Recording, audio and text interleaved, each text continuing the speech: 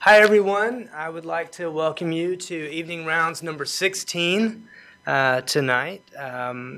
It's been a great series so far this spring. I was lucky enough to present last month, and I really had a great time with everyone, and it was really wonderful to continue to have those conversations with people online following the event and through Twitter, and it's been really great. Reminds me how engaged and how incredible our audience is and the people who come each week. Everybody has really great ideas. As you know, or if you've been before, or if you're a newcomer to Evening Rounds is a monthly speaker series profiling healthcare communications and digital technologies. Each month we bring together health professionals, communicators, and researchers to share ideas and strategies designed to affect change in the healthcare system. We're going to certainly explore that last piece, how we affect change in the healthcare system tonight with Steve Morgan, who's joining us. I have a few announcements before we get started, and I would like to also give our good friend Arthur Yee a chance to come up and talk about Providence and their role in supporting us tonight. So the agenda for tonight, we'll take care of a few announcements. I'll get out of here. The presentation will start and we'll go until 7.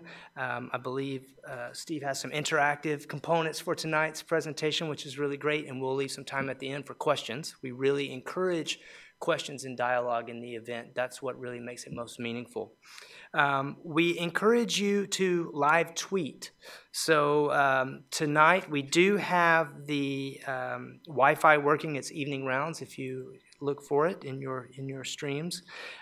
We encourage you to live tweet. You can connect with us at Evening Rounds. You can also use the hashtag eRounds and the hashtag HCS MCA. I always mess that one up, but I got it right tonight. And that's the Healthcare Social Media Canada tag, which is used across Canada to talk about healthcare and social media, of course.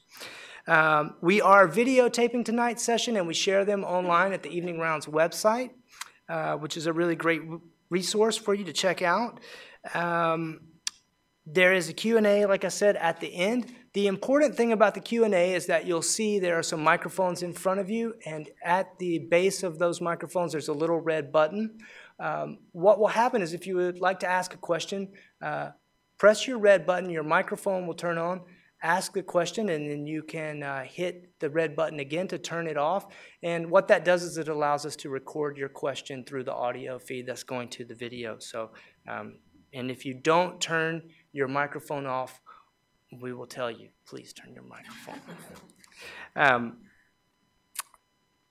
And that pretty much wraps up my spiel for tonight. I would like to thank our good friends and partners, Providence Healthcare, who have invited us to use this space.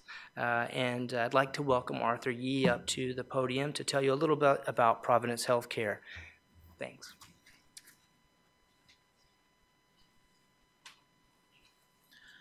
All right, thanks, Daniel. I'll keep this really short. Welcome, everyone, to Evening Rounds number 16. That's kind of crazy, yeah. Providence has been so thrilled to be a partner and sponsor for this ongoing series. I see a lot of new faces in the crowd today, so welcome to everyone. Just wanted to take an opportunity to thank everyone for joining us. I know Dr. Morgan has an awesome session for tonight, so we'll let him take the stage. Thanks. So I'll just take a second to introduce Dr. Steve Morgan. He's a professor in the School of Population and Public Health, and he's the director for the Center of Health Services and Policy Research at the University of British Columbia. He is also a leader in Canada's Pharmaceutical Policy Research Collaboration and a member of the Evidence Network of Canadian Health Policy. Dr. Morgan has published over 150 articles, book chapters, and reports, and has received career awards from the Canadian Institutes of Health Research, the Michael Smith Foundation for Health Research, the Commonwealth Fund, McMaster University, and the University of British Columbia. He has also been commissioned to provide policy advice to governments in Canada and abroad, the World Health Organization, and the Organization for Economic Cooperation and Development. So I welcome Dr. Steve Morgan. Thanks. Thank you. So thanks for attending, and for those of you following on Twitter, hello, a shout out to all those folks attending virtually. I appreciate the introduction. You'll notice that there was one thing conspicuously absent in that rather long biography that was read out, and that is I have no expertise in communications, social media, many of the things that I think all of you actually bring more skill sets and more experience to the table. And so as advertised, tonight's session, I'm actually going to put you to work. I think that there's great collective wisdom in this room.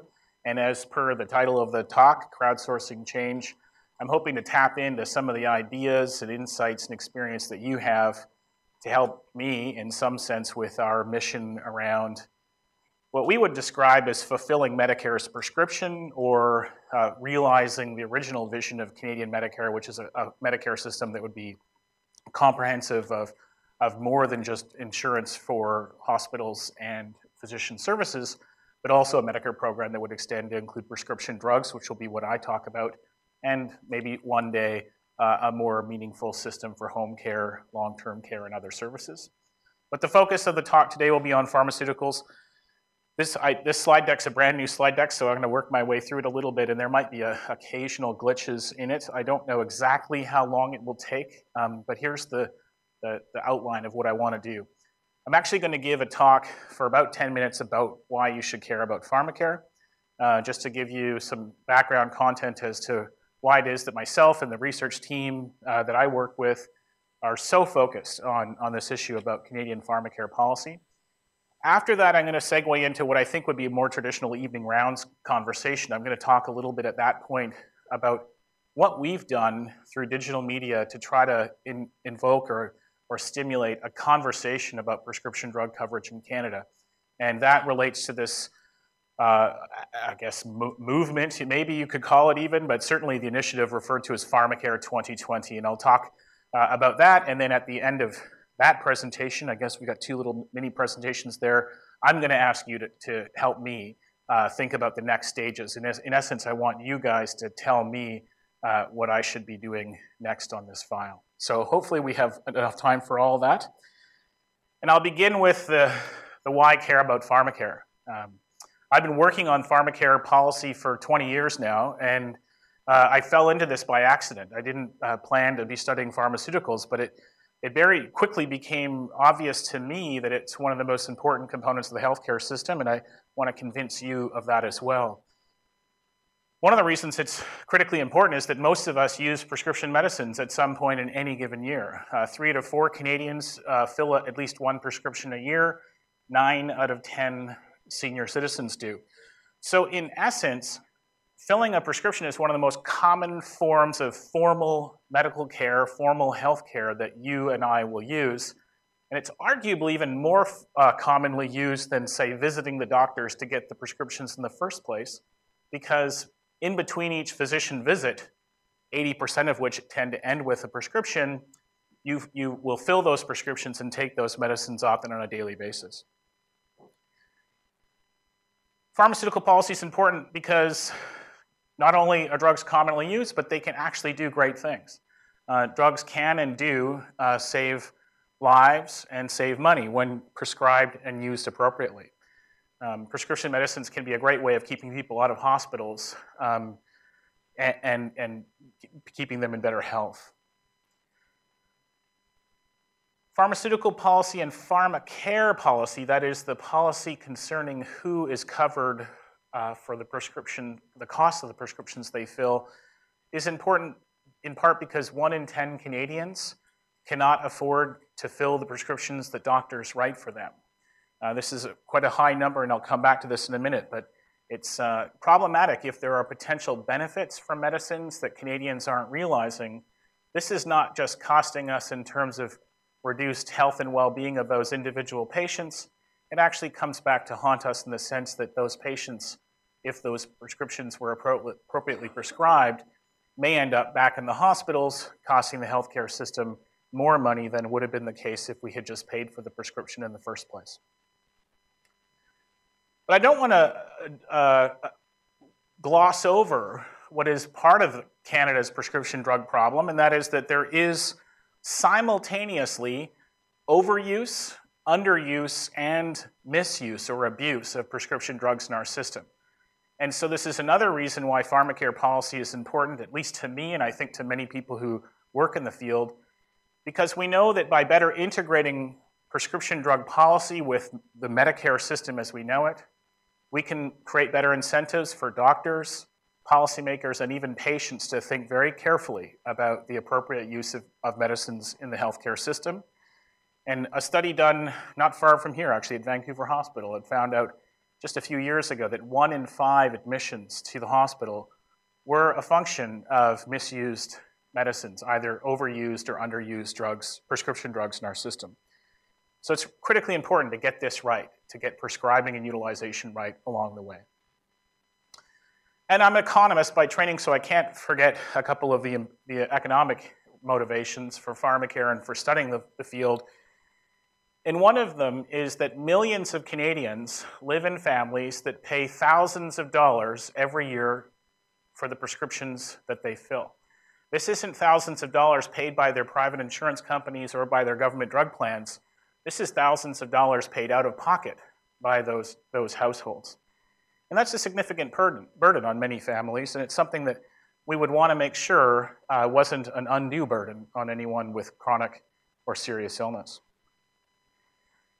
And lastly, and if you follow me on Twitter, you'll know I tweet about this one quite a bit. One of the big reasons to think about Pharmacare policy is that Canada actually pays more than virtually every other country in the world for prescription medicines. We use them more, we select more expensive ones when we fill prescriptions, and we pay among the highest prices in the world for the prescriptions we fill. And as a consequence, we quite literally are wasting billions, that's billions with a B, of dollars every year.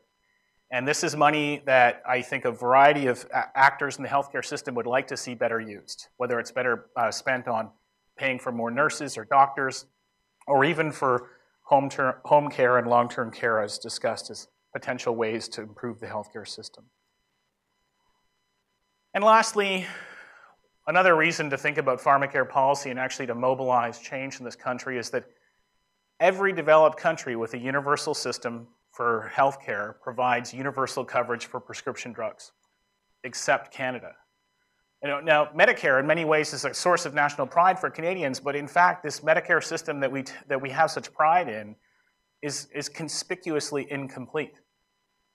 There is no analogous, no comparable healthcare system in the world that does not include universal coverage of prescription medicines. Even the United States, even the USA, who we like to ridicule in terms of healthcare policy, following the complete implementation of the Affordable Care Act, or Obamacare as it's known, they will actually have more universal coverage for prescription drugs than we do. So we will literally be the only developed country in the world without such coverage. Just want to throw a few statistics out there to prove that universal coverage for medicines can achieve better outcomes than Canada achieves. This 3 slides that I'm going to show you show a few statistics with Canada, Germany, the Netherlands, New Zealand, and the United Kingdom. This first slide is the percentage of the population reporting that they do not fill the prescriptions written for them because of the costs borne by the patients. And this is the 1 in 10 Canadians reporting that they actually decide to skip prescriptions or skip doses because of the cost out of pocket. That's basically double the rate that you'll find in most comparable countries. And if you looked at countries like the Netherlands or the United Kingdom, where patients pay virtually nothing for the prescriptions written by their doctors, our rate of what we would call cost-related non-adherence is 5 times as high in Canada. That's millions of additional Canadians choosing not to fill prescriptions because of cost that wouldn't be the case if we had a system like those other countries. This is the percentage of the population that pays over $1,000 a year out of their own pockets for the prescriptions that they fill. Again, Canada virtually off the charts by comparison to other countries, more than double the rate. Greater than 1 in 20 Canadians bear a cost of $1,000 or more for the prescriptions that they fill. And as I said, we've estimated that it's approximately 2 million households that this represents in terms of the total population Canada-wide. And then lastly, this slide may not look very stunning. This is the average spending per capita on medicines in these different countries. As you can see, Canada spends more than the other countries that we're comparing to. But when you multiply these figures by the 35 million Canadians that live in this country, the difference between Canada and Germany is $4 billion a year. Every year, forever, in essence. The difference between us and the United Kingdom, the country who probably has a healthcare system that would be most comparable to ours amongst these countries, the difference between our level of spending and the UK's level of spending on medicines for Canada would amount to $14 billion every year. $14 billion every year is enough to double the number of family practitioners in this country, or increase the total nursing workforce in all of Canadian hospitals and long-term care facilities by 50%. It's a lot of money, and it is money that we would want to wonder, or at least openly ask the question, could we better spend it if we could actually save that money in the pharmaceutical sector? And again, while achieving better outcomes, like the United Kingdom does, on access to medicines and financial burden of prescription drug spending. And then this last chart is the same data in terms of spending, but on trends, and just to show you that we have certainly now a higher level of spending than these comparable countries, and it has been far less controlled than the comparable countries over the last decade or more. So the policy question is, well, if a universal system of public or prescription drug coverage can achieve better access, better financial protection for the population at lower cost than we spend right now, well, why aren't we doing it? And this, in some sense, is a policy puzzle that's existed since the dawn of Medicare, because the Royal Commission on Health Services in the 1960s said we should have universal public pharmacare, and we should do it at a time when the rate of spending on medicines had slowed down so as that the governments of the day could adequately budget, adequately predict what would it cost to implement a system. And we entered this expansion of our Medicare system in stages, starting with hospitals, and then we insured medical services. And we said the next essential services would be prescription drugs, perhaps in the 1970s, maybe in the 1980s it should be implemented. But we never did it. Ironically, because it was thought of in the 1960s as being something we should put off until we could better afford or better understand the financial implications of it. And as I've just described, the lack of that movement, the decision not to move forward, has actually cost us now billions of dollars per year. But there are good political reasons why we haven't moved forward, and those reasons relate to the kind of reason that I'm here today now, and that is that for governments to make a change that is as big as implementing the Universal Pharmacare program, that is as big as the changes were when governments introduced universal hospital insurance in Canada and when they introduced universal insurance for medical services. These changes require an enormous amount of political capital. They require that the public, in essence, tell the government that this is what they want, and that they will stand behind a government, they will stand behind a political party that is willing to make a change of that nature.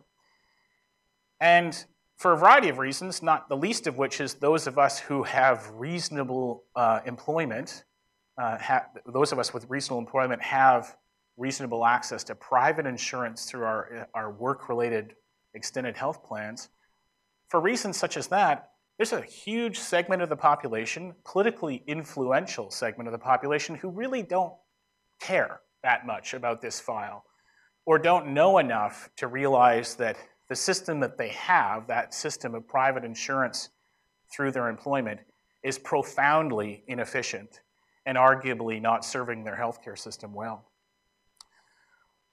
So we've sought out, in essence, through this Pharmacare 2020 initiative to sort of provoke, engage people in a conversation about pharmaceutical coverage in Canada, about the important role that insurance plays, and actually the important role of universal public pharmacare in the context of a Canadian-style healthcare system. Pharmacare 2020 was a play on words. It was a deliberate title for us, and it invoked two messages that I think were important. One was this idea of 2020 vision, clarity. We need to have a conversation that establishes a sense of clear understanding, not just of the policy problem, not just that people aren't filling prescriptions, they're bearing significant costs out of pocket, and we're spending more than we should, but also clarity about where we want to go. Clarity about what would it mean for pharmacare reform to occur in this country. And we're working on that. Again, we describe this as a conversation, a bit of a movement, but it is, it's a project that's meant to invoke a conversation to get us to that place where there was clarity and a shared vision. And the second part of this title was on purpose, and that is that 2020 is a reasonable timeline. We know that a policy reform as big as universal pharmacare in this country isn't going to happen overnight. In 1997, the National Forum on Health recommended universal public pharmacare, in essence, to happen overnight. In 1998, there were big national meetings to discuss how such a program might occur. And by 1998, the program was dead in the water. Because it was too much, too fast. There wasn't really a plan to think about, well, over the next several years, how do we get there? But we think 2020 is a reasonable time frame for implementing a change as big as what we're suggesting. And it's a reasonable time frame to engage people in a conversation necessary, as I said, to garner the political capital, to build up the momentum that's needed for governments at a provincial or federal level to back a major change like this. So we wanted to start this conversation. We had a couple of constraints. One of them is budget. We are funding activities around Pharmacare 2020 as part of a knowledge translation allocation of a budget for a research team that I ran for the past 5 years. And we can't spend a huge amount of money. We actually have no full-time staff dedicated to this initiative at all. It's the kind of thing that everybody is asked to do off the corner of their desk. We've garnered together a little bit of money to help create websites, most of which, to be honest, comes out of accounts that are in my name that are deferred consulting income that went to the university for me doing consulting work for government. And we use that money, that deferred income, to fund things like websites and Twitter feeds and infographics, et cetera. The other thing that we have a constraint on is that we're academics, and well, if you type in professor in Microsoft Office, this is what you get. And in some sense, there's this dilemma of when does an academic move from being a student of a policy issue to being an advocate? And there's a major tension there. In the world of social media, the world which I know many of you in that virtual space, we know each other's avatars at least, there's a lot of academics that are out there being advocates for change. And I think that's admirable, but it's dangerous. It's risky for university professors to be in a space like that. It's certainly risky for professors that don't have tenure. This entire initiative took place after I achieved tenure at UBC, which may have been on a happy coincidence, or certainly gave me more freedom to do what I'm now doing in this space. But in the world of health services and policy research, which I work in, and it's a center, or that's the spirit of the center that I'm now the director of, we do feel a very strong sense that as academics in a university, particularly those of us with tenure, we actually have an obligation that we should be engaged in these kinds of conversations. So we are encouraging our faculty members, we're encouraging members of our network of researchers across the country to actually engage the public in the conversation.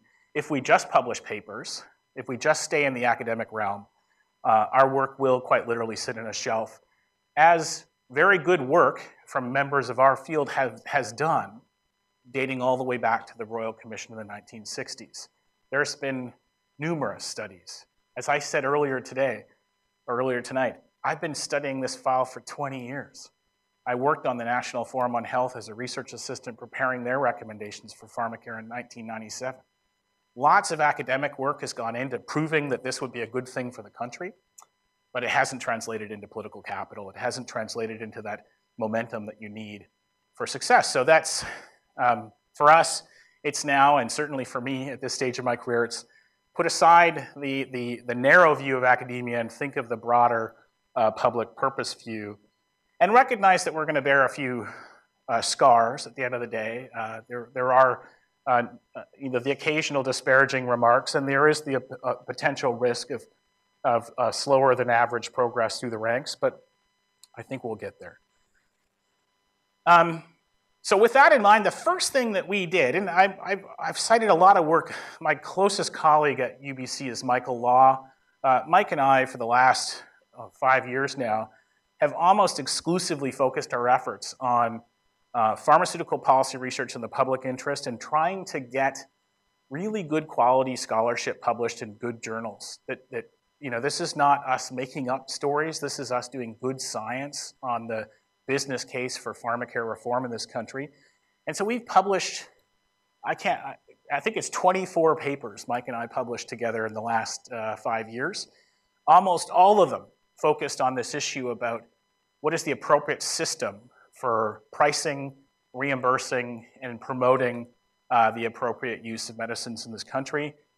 And that was an important starting place for this movement for Pharmacare 2020, because I think we needed our science in place so that we could take that science and then use a platform to engage a conversation to say, you know, this isn't just ideas or opinions. This is informed opinion. This is science-based advice about policy. So the first thing we did in terms of the Pharmacare 2020 movement, after getting together a body of knowledge that we felt was ready for translation in a broad way, we did what academics always do. We hosted a conference. But we did a conference for us, which was a big risk. We invited the full political spectrum. We had the Canadian Taxpayers Federation on one side, and we had the Medicare Coalition on the other side, and everything in between. Pharmaceutical industry, insurance industry, medical profession, nurses, pharmacists, you name it. And representatives of the public, representatives of patient interest groups. And this was the beginning of the conversation. This event took place just a year ago here in Vancouver, actually just across the street, as it were, at the Sheraton Wall Center. And we started the dialogue through a very big, very public conference.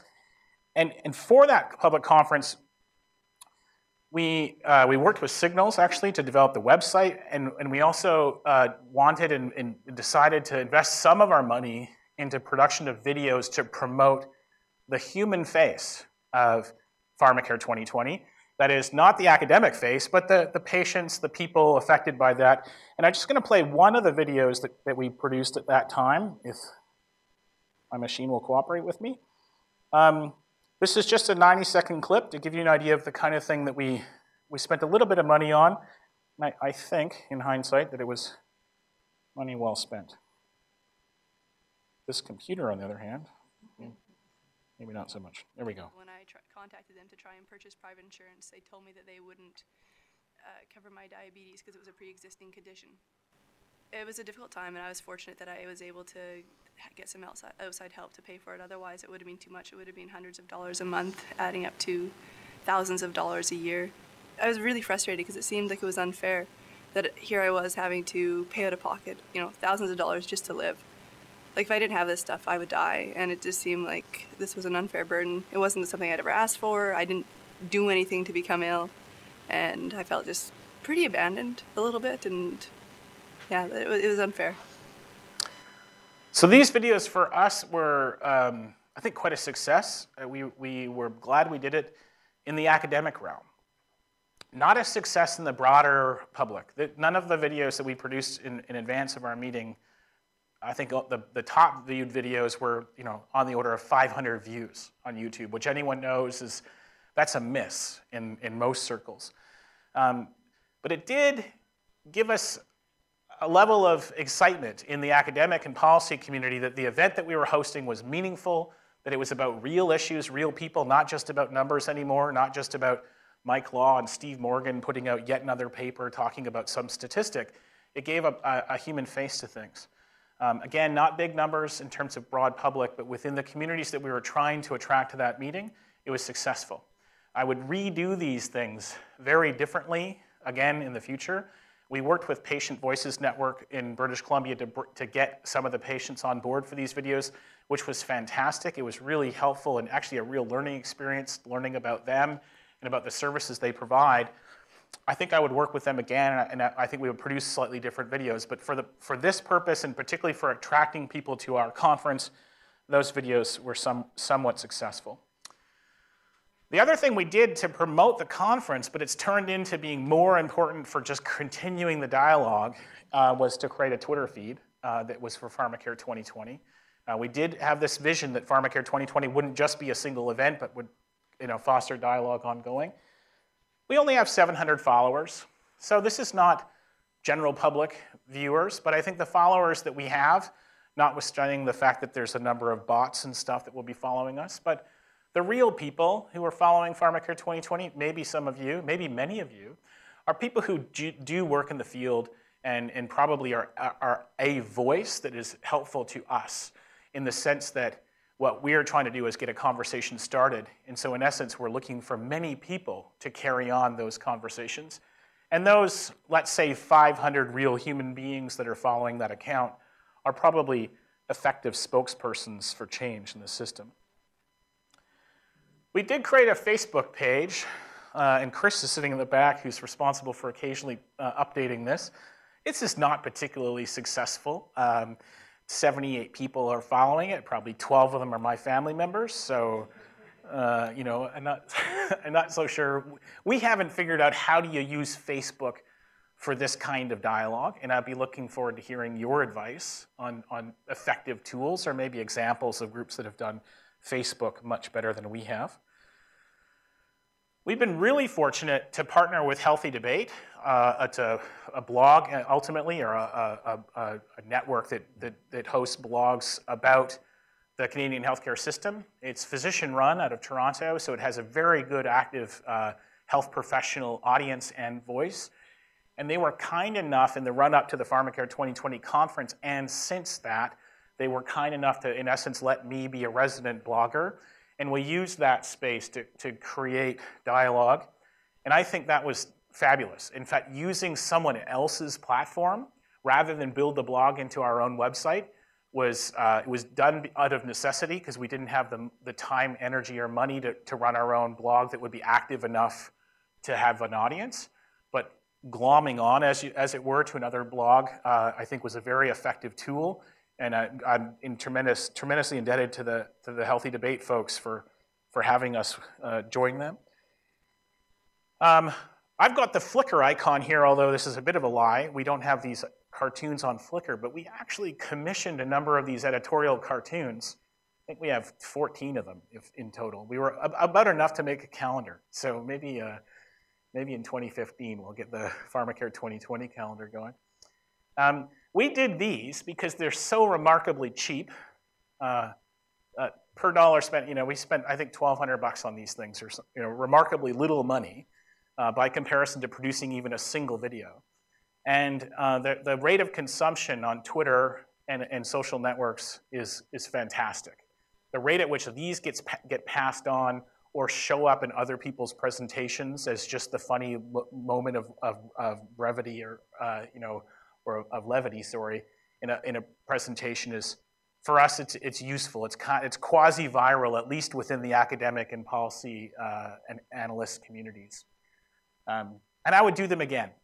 My wife works for an engineering consulting firm, and they've hired the same cartoonist to do stuff for some of their projects because they found that even their clients love these things. They're funny, they get a point across, and they're relatively cheap.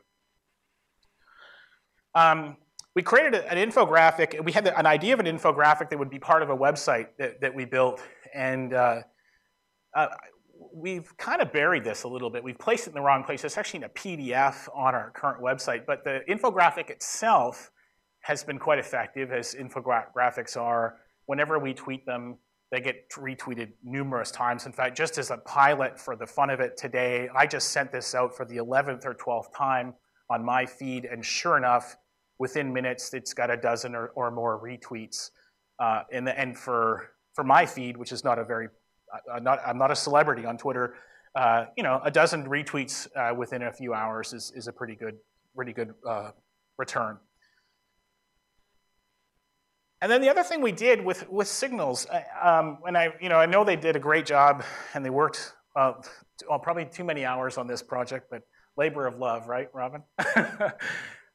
When this conference was over, we rebranded our Pharmacare 2020 website as basically a big infographic. It's hard to explain, but it's a vertical website. You've got to scroll all the way down, but you get through different pieces of the topic, and as you scroll down, you get factoids, little sound bites, little bits of information that can be useful in a conversation about this policy change. And this has turned out, we're terrible, low budget, no staff to monitor this. We don't do a lot of active monitoring of, well, what's the Google Analytics look like. But I do know, as I meet with people across the country at conferences, or I attended some technical briefings, or I gave some technical briefings to all of the political parties in Ontario a couple of weeks ago, alongside with a number of nonprofit organizations. And it turned out that the nonprofits were using this website to create their own materials to talk about Pharmacare. Well, heck, that's exactly what we wanted to do, is to create a platform for a conversation. So I think this site, the pharmacare2020.ca site, its redesign has served a purpose. We copied, in some sense, ideas from other websites, so it's not new that you would do this, but I think it was reasonably well done.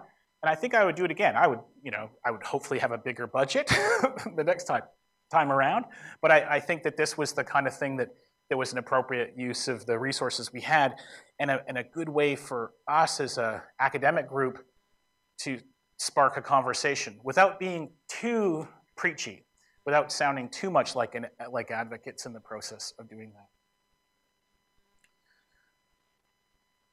And then the other thing we did after our conference is we videotaped experts that were attending the conference and asked them to just basically come to a green room kind of thing and do some expert videos, which are all embedded throughout that new website that we've created. And I'll show you one of those just to give you an idea of, we make mistakes. And I love these videos, but only I could love them. It's a bit of an illusion that Medicare is this comprehensive thing that you think it is. Drugs are a way more important part of people's health regimes than they were half a century ago or at the dawn of Medicare. And that almost uniquely among OECD countries, we don't cover a very high proportion of prescription drugs. So we're laggards in that respect from a public policy sense, and it has a lot of consequences, both financial and in terms of health, that we shouldn't be all that proud of. If you're going to be spending some of your time and energy on trying to improve the healthcare system, this is the next frontier. The next frontier is to make sure that Pharmacare is fully integrated into the rest of Medicare. So if you're a Trekkie, you might like that one. Pharmacare is the next frontier. Those videos that we shot, we thought this would be a powerful tool, having kind of talking heads telling insightful stories as experts in the file. And again, amongst our nerdy academic community, these things resonated. In my office, the team was really excited, like, oh my God, Stephen Lewis, he's so great.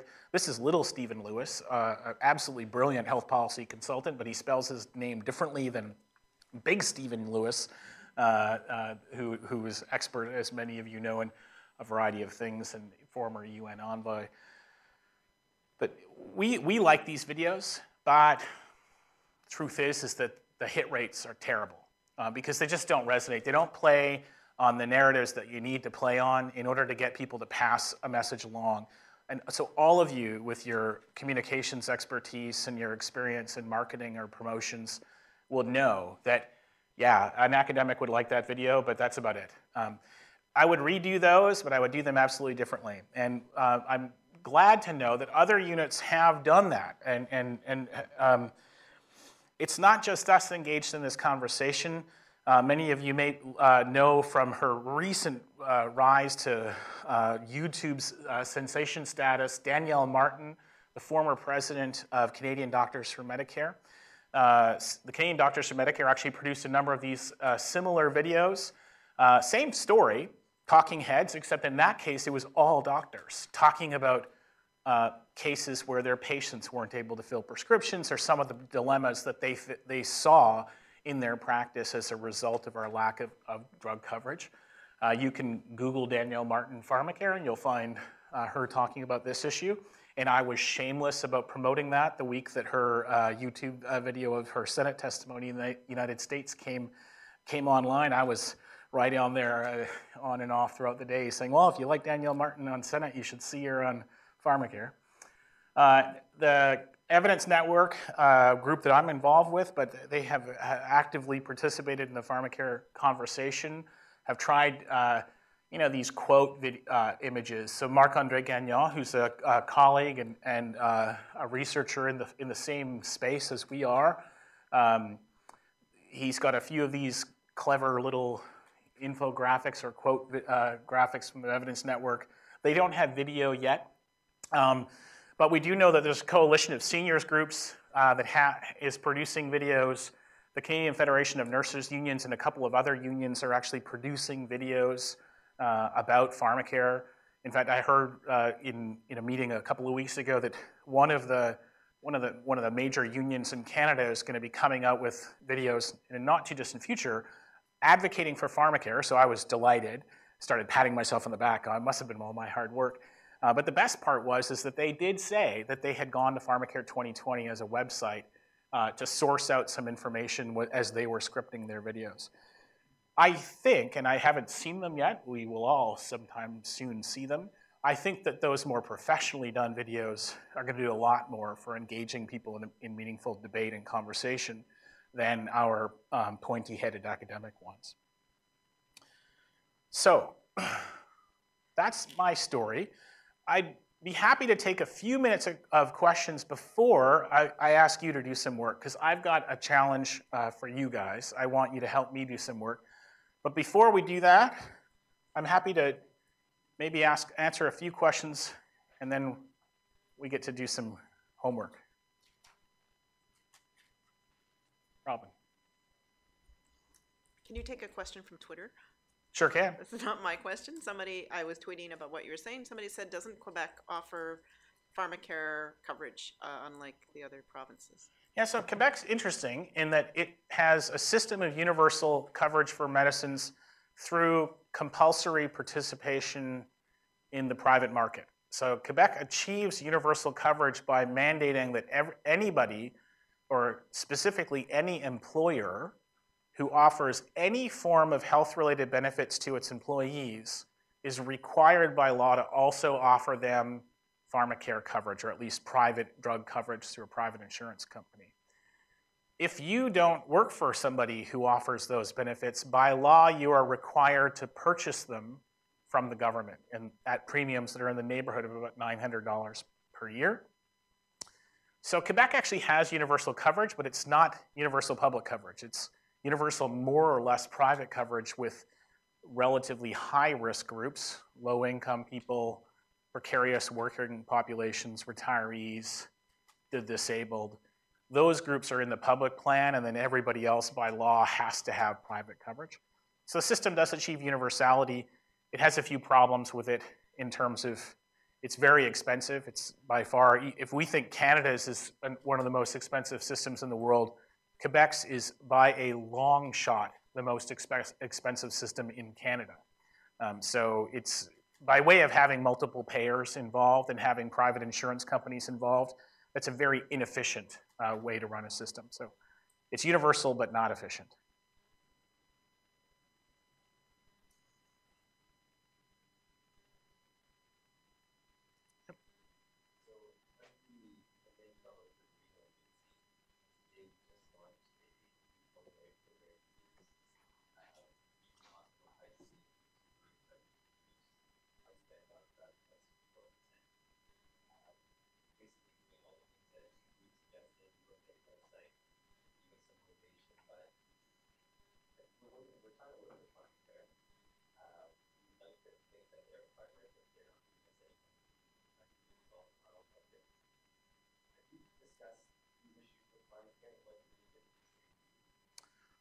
Well, so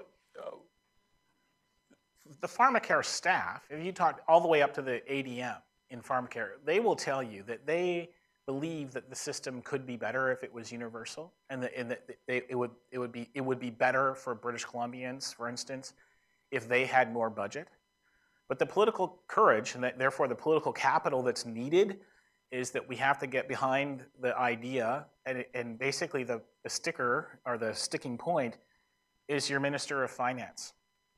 We need to convince governments that actually spending a little bit more in the public purse for the benefit of the entire system is a good idea. And right now we're at a point where we haven't convinced British Columbia that they should cut a bigger check for the Pharmacare system in BC. I don't think that's impossible. I think actually, again, over the timeline that we're describing, we may be able to move those yardsticks. We may be able to get this government in British Columbia to take the next steps. But it does require that people support the idea of slightly bigger government. And this is, I talk about difficult narrative in these times, right? Nobody likes big government. I mean, even people who are on the left side of the political spectrum, the former, spendthrifty folks, don't want to go forward with political platforms that say higher taxes, even when higher taxes mean better healthcare. So again, if you talk to staffers, particularly off the record, I think they're all supportive. Even in Ontario, these briefings I did a couple of weeks ago with government of Ontario and the opposition parties, they all support the idea of Pharmacare. It was actually stunning to hear. Just this very blunt statement. They get it. They understand the business case, but what they need is the political support. They need the public to kind of understand the same business case and make a demand, of their government to say, yeah, this is in our interest. Yeah. When you talk about like political capital, who do you want to lead it? Like, do you want it at the federal level, or should it come from the provinces? And if it's the provinces, do you need every single province and territory to sign on? Yeah, and so that's a great question, and it's actually for us, like many of the questions around this file, it's a complex or complicated story. Healthcare is uniquely in the Canadian context provincial jurisdiction, and so in essence, you would look to a single province to lead.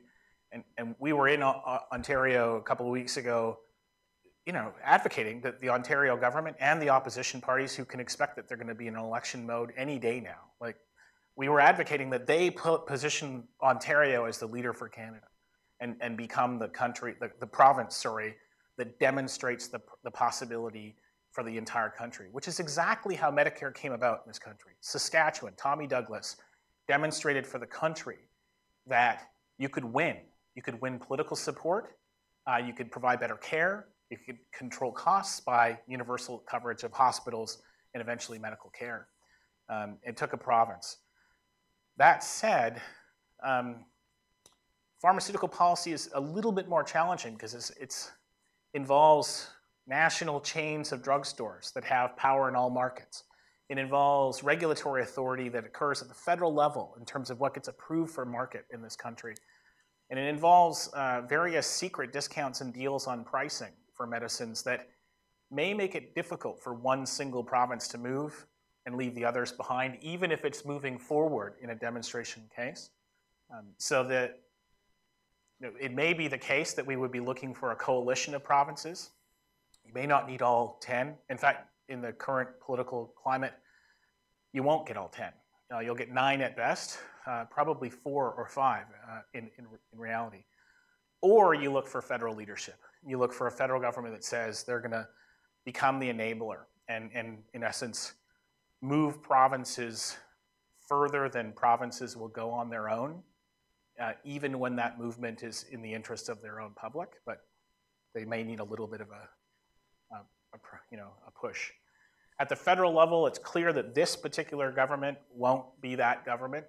This is a government that has been very clear that their hands are off healthcare, and so they will not engage in any what would be considered new federal initiatives on health, and this would be a big new initiative. But at the federal level, in anticipation of the election in the fall of 2015, we have all of our researchers and networks, working on the political parties in anticipation that they will have something related to Pharmacare in their campaigns. So we'll see about that. Yes, hi. You're saying that the politicians kind of get it, and most of the provinces, probably even at the federal level. The question I have for you, Stephen, is who is responsible of educating the public? Because if the politicians are educated and kind of understand what's going on, and that the fact that we're wasting $14.5 billion every year, they understand that. The public, I believe, has no clue that this is happening. The perception in Canada is that we have this amazing healthcare system. They don't really understand how Pharmacare plays into the whole picture. So in this era of social media, like the democratization of media, where everybody has an opportunity to actually say something about this, it's kind of strange not to see the public being outraged about the things that are happening in this country. But maybe the reason is that they simply don't know. Not that they don't care, they just don't know. And I think this is a case where part of the argument is that they don't know. And part of the argument is that there's been a comfort in the status quo because it's been a bit of an invisible problem, particularly, again, for people with reasonable employment, the white-collar workers, and even some of the blue-collar workers of this country. If you're in a well-unionized employment environment, you probably have extended health benefits, and so you probably don't see the cost of your prescriptions as a burden, and you don't realize that you're lucky. But if you are the owner of a small business, and you have to pay for those extended health benefits for your employees, or worse, you can't offer them to your employees so that you no longer can attract good workers who happen to have children who have diabetes, and therefore those workers need to work for government or big corporations in order to get those benefits. It's this invisible problem, where we're not aware that this is actually going on as well as we should. And that's why Pharmacare 2020, that's why in some sense we've moved from studying it in a pure academic sense to saying, we've got to take this information and get it out there. And this tension of, well, if government knows, why won't they talk about it? I had a great conversation or debate, I suppose, this week about this, just on a conference call yesterday, saying, because I think, if I can read this file correctly, when I meet often in camera with politicians, not in public spaces, because politicians don't like to take risks, but in camera, they will say, you know what, I get the argument, I just need you guys to get out there and make the case. You guys have to, they literally tell me, which is good, I know I'm doing the right thing, when they're saying, yeah, you need to get Canadians talking about this. The reason that they can't do it, the reason that they need a royal commission or a groundswell of just social media to bring this to onto the political agenda, is that when I say $14 billion would be great, I think realistically we could probably save $9 billion. There's pretty good numbers to back an estimate of that size. If I say I can save $9 billion through a system of universal coverage that will give us better access and better financial equity, that's great, but for somebody, that $9 billion was income. And that's the dilemma in healthcare policy. In fact, in any policy file, is every dollar of spending is a dollar of somebody's income.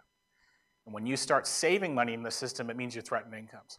For political parties, the incomes that they threaten by making an announcement about Pharmacare are to companies and interests that also fund political campaigns.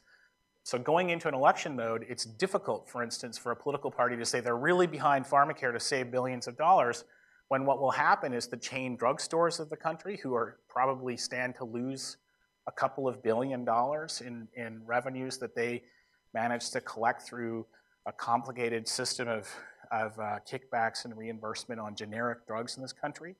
That's a very powerful lobby and very powerful interest. It would be in ministers' offices, but also cutting checks for campaigns.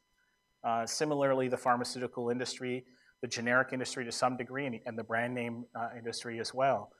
Very powerful, influential lobbies, arguably among the most influential in the health file.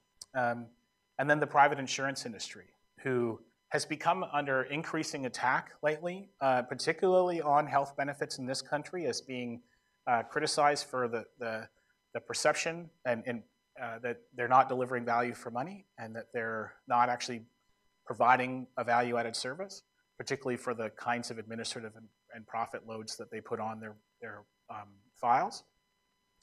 That's a powerful lobby. So this does require this democratization of information. We actually need the groundswell, grassroots activism, grassroots conversation to overcome political interests that actually have a very strong hold on what are well-intended political parties, but political parties are machines that need to be fed. And unfortunately, the disinterested masses, this sort of, the diffused interest of all of us, can't feed that political party unless we actually start banging on their doors and saying, if you want my vote, you got to do this.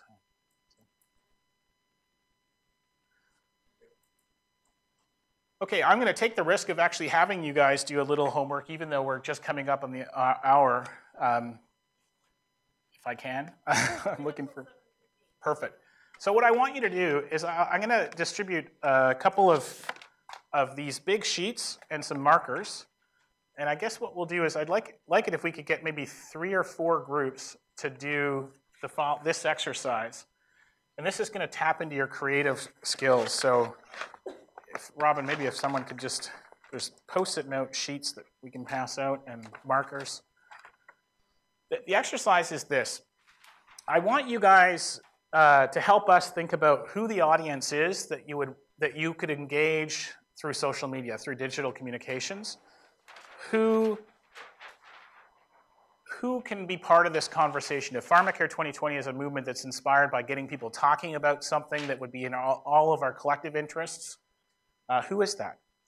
And in order to give you an opportunity to tap into your creative selves, what we'd like you to do, and I think if we get, again, maybe 3 or 4 groups, I want you to draw this audience. A cartoon character, whatever you want it to be. And I want you in your drawing to be able to articulate who this is and draw something that alludes to the ideas about what it is that would motivate these people. How do they engage? Why do they engage? And if you can, think about this ultimate challenge, which is I'd like to see increased hits on our various online materials, but what we really want to do is move people beyond just clicking like into this idea of actually taking action by sharing ideas, by telling stories, and eventually demanding change. So in essence, that's this idea about how do we enable grassroots leadership. So if we could spend 10 minutes, because then we'll have about 10 minutes left to have people share their ideas. And if you could maybe just collect yourselves around these flip charts. And we'll hear back. So 10 minutes to draw this character who you think is our audience and how you think we might engage that character.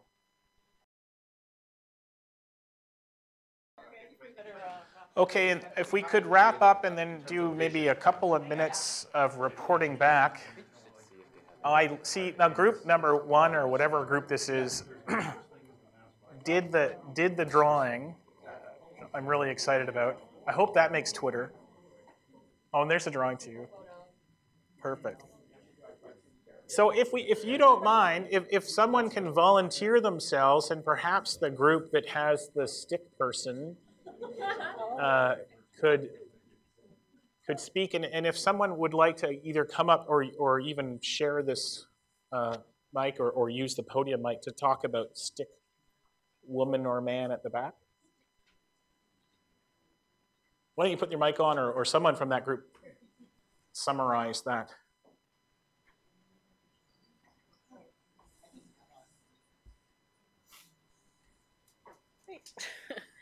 Okay, so we have stick guy over there. who's middle class, has his prescriptions, paying out money for taxes, mortgage, car, kids, and the like. But what's next? You know, if he loses his job, what's going to happen? What won't he be able to pay for? What's going to give? Yeah, so the idea was just generally people go through their lives thinking everything is good, everything's great, and all of a sudden something hits them. Like you could have, I don't know, get cancer or something, you can get some sort of disease, rare disease, and all of a sudden, okay, now what? Now that sort of like life you've had of the steady income, the good life has changed, and you need to think about things that ordinarily you never would have thought about. Like, oh wow, these prescription drugs, which I thought were used to be covered by my employer, now aren't. There's like real costs here I need to worry about. And with universal healthcare, we not have those worries. But then the doctor says, okay, this is what you need to get better, and hands you this sort of prescription. And before you'd be like, oh, cool, whatever, go get aspirin. Don't worry about the cost. But now you're like, whoa, that's real dollars that could have gone to food, could have gone towards helping pay for the kids' summer camp, and now change needs to happen. So this sort of like reality hits them like, wow, now what? What's next? It's the upper middle class Canadian narrative. It's your kids' hockey camp or your prescription drugs. Which is it going to be? But it's an interesting vignette or persona to think about. And maybe after, on Twitter or through other mechanisms, I'd love to hear from anyone who's had experience reaching out to sort of middle class or even upper middle class populations through digital campaigns or otherwise. But I mean, we're here to talk about digital campaigns. You know, where do these users, where do they hang out, virtually speaking? And how do we engage them? Well, I think that'll be a conversation after, but I think that's an interesting audience, and we need to think about how to connect with them. I'm having dinner tomorrow night with some of my old high school buddies, and I'm going to figure out from them, like, so do you guys care about what I do for a living? And maybe I'll use them as my sample. So the group here, the 50-plussers, who would like to be the rapporteur for that group? Preferably someone from that group.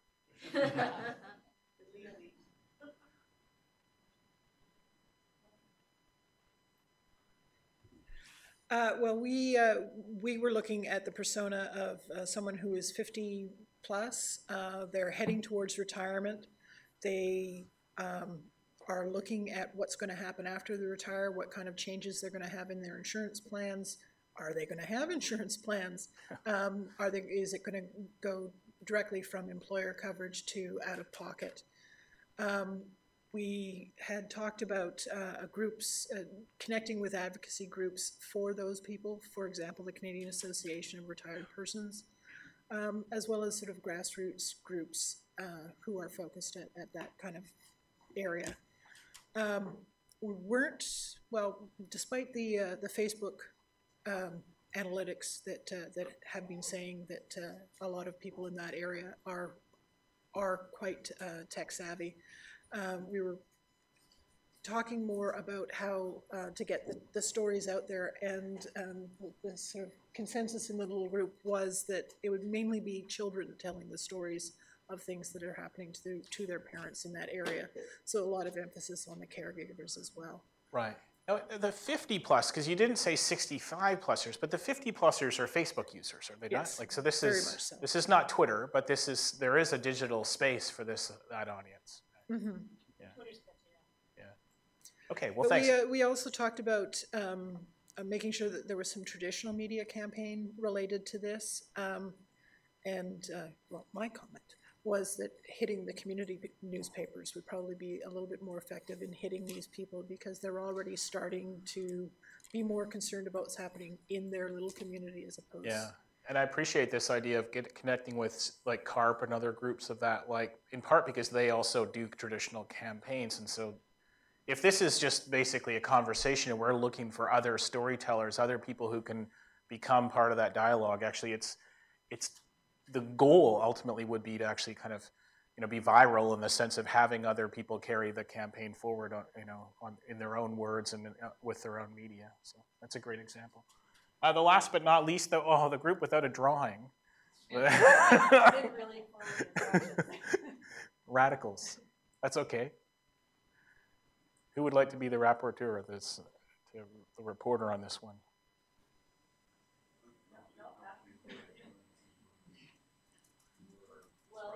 And please use your mic. I think they like to pick up the sound so you can be famous online. Like I said, we didn't entirely follow the instructions, and we didn't come up with a persona. We had a fairly wide-ranging conversation around how advocates coalesce and sort of where the hot spots are, because a lot of the people that we're talking about who are affected by these issues are very diverse and probably not that organized as groups. However, within the older generation, like the other group said, the boomers and the zoomers, organizations like CARP would be a great place to start, because they are sort of aggregating people who tend to be educated, informed, and perhaps have a little bit more time to take that advocacy role. As well as caregivers as advocates who could speak more about their personal experiences caring for parents and the impact that caregiving has. What else do we say? Considering traditional media as something that would be important as well, and really driving home the key messages around the impact of the wastage of money, and looking at cost benefits, ROI, sharing these stories with the general public. And also engaging non-healthcare partners to advocate. One of the comments that was made was around the reason why there isn't enough money for education, some of the other things that we talk about in politics, is because healthcare takes such a gigantic proportion of taxpayer dollars, and there could actually be some interested groups outside of healthcare who might take up the charge as well. Yeah, that's a good point. Can I just ask the captains of industry just to catch that idea again? I think we're talking about influencers there.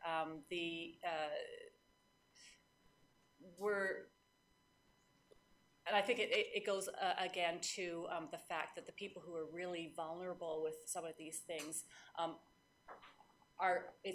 it's hard for them to get organized and to speak out. But if we can really capture the opinions and the advocacy role of people who are influencers, who have some power and some influence, that would be useful. Okay, great. Well, thank you. This is really helpful. The one thing I'll close with is just an invitation. I'm slow to respond on email because my email box fills every day with an incredible amount of administrative responsibilities at the university. But I would love to continue the dialogue if people have ideas and want to carry on virtually or in person. I'd be happy to carry on. I will continue with this file. Our center and our research network across the country will carry on with doing this kind of work, and so we're always happy to get advice from people. And if you've got suggestions or pointers of campaigns that you think have been successful, maybe campaigns that some of you may have run with the organizations that you work with, please share them. I'm always happy to steal someone else's bright ideas and use them for our initiatives as well. So thank you, and that's it for me. Thank you.